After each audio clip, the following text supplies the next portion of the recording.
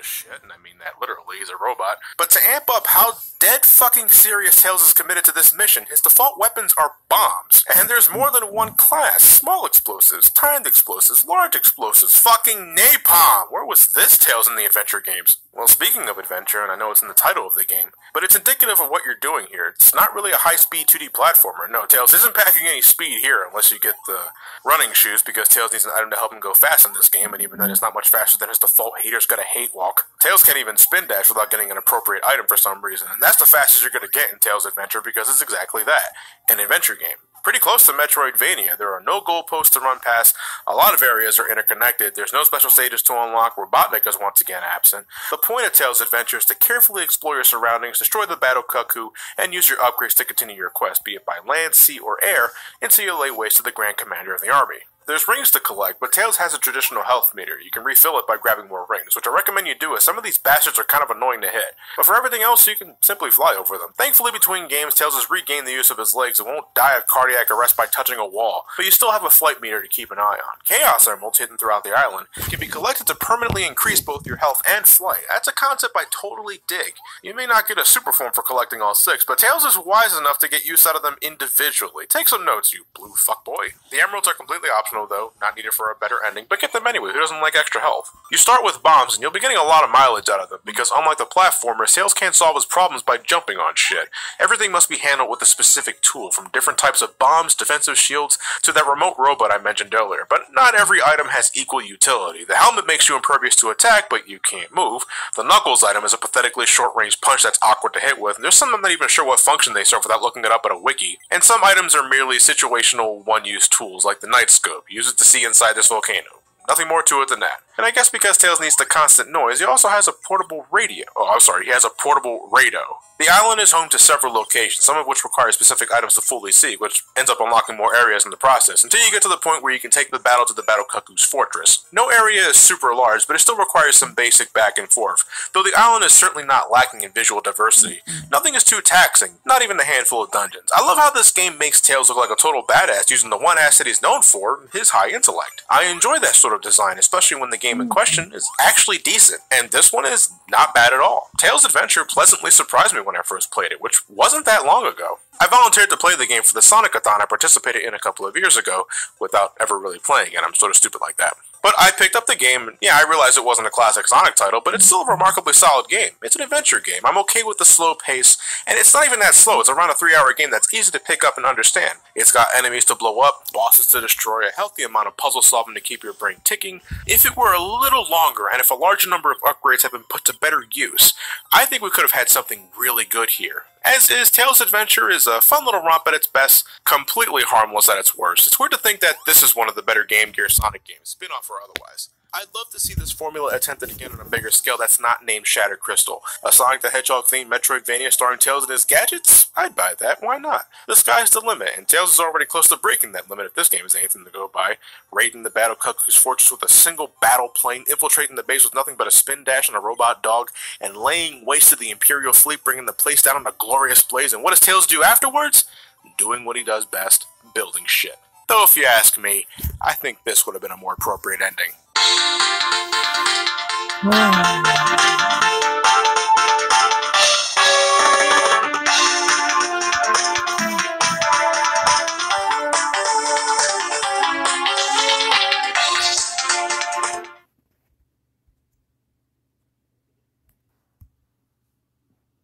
Sequel and are not connected, they are completely separated with a bona fide start and conclusion. It's more about the platforming in Half Genie Hero, the kind of jumps you can make, the kind of obstacles you overcome, your effectiveness in dealing with enemies, with no real puzzle solving of any nature. And on one hand, I'm glad this is something Half Genie Hero remains consistent with from the get-go, instead of yanking my chain and Risky's revenge. On the other hand, dungeons have been a staple since the original game, and to see them completely omitted here, it feels odd. The stages are pretty fun. Doesn't break new ground in anything, at least within the Shantae series. It still has that great sense of energy, the soundtrack contributing to that factor. I can assure you that. I want to dance my ass off to some of these tunes. But I wouldn't say the game is as kinetic as Pirate's Curse. In fact, I'll just go and say now, I still think Pirate's Curse is the better game. And my major reasoning is reason number 4 for the Risky's Revenge comparison. There's not much here content-wise, compared to Pirate's Curse. I should stress that. Let me elaborate. Half Genie Hero is and feels like a bigger game than Risky's Revenge, hence Risky's Revenge 2.0, which I think is important. But the minimalistic story with plot threads that go absolutely nowhere or feel underdeveloped, the below-average difficulty, only 5 major areas that lack dungeons, which leads to an enormous amount of backtracking while hunting for collectibles and upgrades, Half Genie Hero, I honestly feel, is a step backwards in content compared to Pirate's Curse, borderline incomplete in small portions. I'm talking primarily about the base game, the content you're paying $20 for up front. If we're being technical, extremely technical, Half Genie Hero is an incomplete game because additional content like Risky Mode, which supposedly plays like Pirate's Curse, along with extra costumes and other things, have yet to be released. As a backer of this game, I can look forward to this future content free of charge, and I really can't wait for Risky Mode.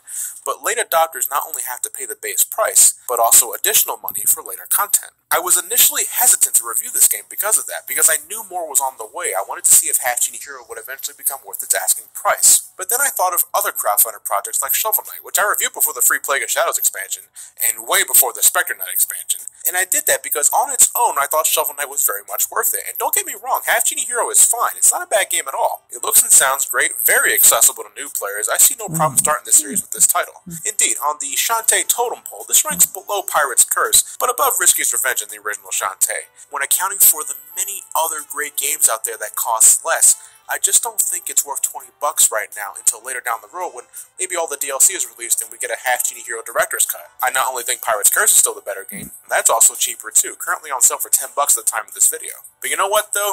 I gotta give props to WayForward for a successful Kickstarter campaign. Communication was abundant, the updates are always a treat to see in my inbox. I really felt as an investor of this product, I was satisfied with the creation process. And though the end result may be a bit lacking for me, it's a structurally sound, bright and colorful, and most importantly, stable video game. And as a backer, I know there's more to look forward to down the road, and I don't have to pay a single goddamn penny for it. You do, though, if you didn't back it, but that's why I say wait for a price drop. Concept, this is the only time I'll openly review, I swear. Take some fucking notes. And same for you, Koji Igarashi, though I still have high hopes for Bloodstained, I'm not even gonna fucking pretend I'm not looking forward to that. And there we go. Half Genie Hero is good. Just not at its full potential yet. Definitely something I plan on revisiting later when everything for it is released. I should also head back to Shovel Knight when all the DLC for that game is released too. Something to look forward to. I seriously need to start considering revamping my old then and now concept. Well, that's the end of 2016 for this channel. 2017 begins with the rest of the Sonic Handheld Marathon, and the next video is not the Advanced series. I know a lot of you are waiting for me to just jump into those, but I like to look at the next game as a sort of precursor to those games. What I mean, we'll find out in the next video. With all that said, thank you all for watching. Have yourselves a fantastic new year, and take care.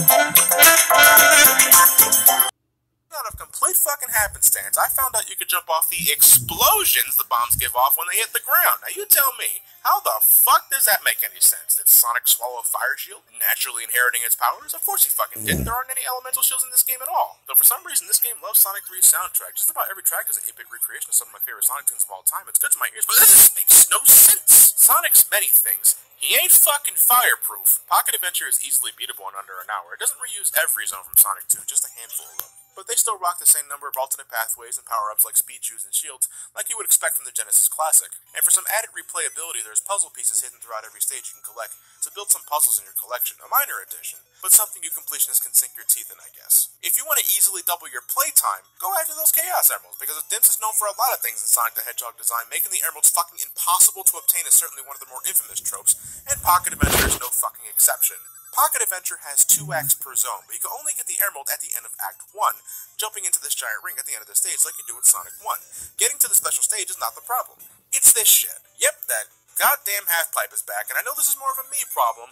I fucking suck at the half-pipe shit. And by the 5th and 6th emerald, it's like pulling teeth with how sensitive this control is. The biggest problem, however, is the limited number of attempts you get at collecting the emeralds. Ironically, it's not like Sonic 2 where you had multiple checkpoints you can cross within a stage to keep trying. There's 6 Chaos Emeralds to collect in Pocket Adventure via special stages, and you get exactly 6 attempts. Mess up one time and kiss that perfect ending goodbye. Reload that save file and try again. The 7th emerald is tied to the plot, where you get it from Knuckles, Robotnik steals it, Knuckles fucking uppercuts you to the sky to help chase the fat man down, and you get it back by beating Robotnik's final contraption the right way. But this game also has a Doomsday Zone of the sort. It's just not as epic. The boss isn't nearly as tense, and the background music is not the adrenaline-filled Doomsday Zone, but the calm and relaxing Sky Sanctuary. Somebody fucked up there. Given the amount of pain you'll suffer to grab the emeralds, all for an exclusive stage is not as climactic as it could have been, with no way to utilize Supersonic in the regular game. It's a total bummer this is all you get to show for it, and just a spoiler warning, this isn't the only time I'll be saying that shit. So don't feel too bad if you can't get all the emeralds by the end of the game. The normal ending is by no means dour, just like Sonic 2. In fact, I think it's best to look at Sonic Pocket Adventure as Sonic 2 remixed, Sonic 2 Lite, Diet Sonic 2, one of those. You can kind of look at it as a transitional game as well, the moment Sonic stepped away from his classic upbringings into his more modern aesthetics. Just look at Sonic here, he's got his classic proportions, but he's got the green eyes. Not a bad compromise if you ask me, I like this sprite. Dr. Robotnik begins the game with his classic look, but by the end of it, he's made his change to his iconic adventure design. We're seeing the transformation unfold under our very eyes. Sonic Pocket Adventure, at the time, can be seen as one final hurrah to Sonic's classic days, because after this, it's strictly long spines, green eyes, and noodle limbs. I doubt it's easy to come by a Neo Geo Pocket Color nowadays. I used an emulator for this video, but bought myself a physical version of Sonic Pocket Adventure so I wouldn't feel too bad. Though Sega ain't seeing any profit from this shit anymore. As a consequence, I couldn't show off the competitive multiplayer. I think it's set up like Sonic 2's multiplayer, so we're not missing much, I think. It's also the only way you can play as Tails. Without that, it's strictly the Sonic show. At the end of the day, Sonic Pocket Adventure, for as much as it borrows from Sonic 2, is still a solid title in its own accord. Good control, colorful graphics, nice sound, interesting boss fights. For the definitive Sonic 2 experience, I'd recommend Sonic 2. But Pocket Adventure isn't bad at all. It will ultimately lay the foundation for some of Sonic's most well-known handheld adventures coming up. And next time, I'll be looking at those games all at once. It's finally time for the Sonic Advance Trilogy video.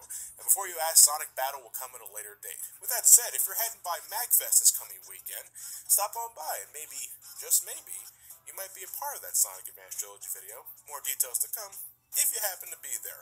With all that said once more, thank you all for watching. Have yourselves a fantastic night, and take care.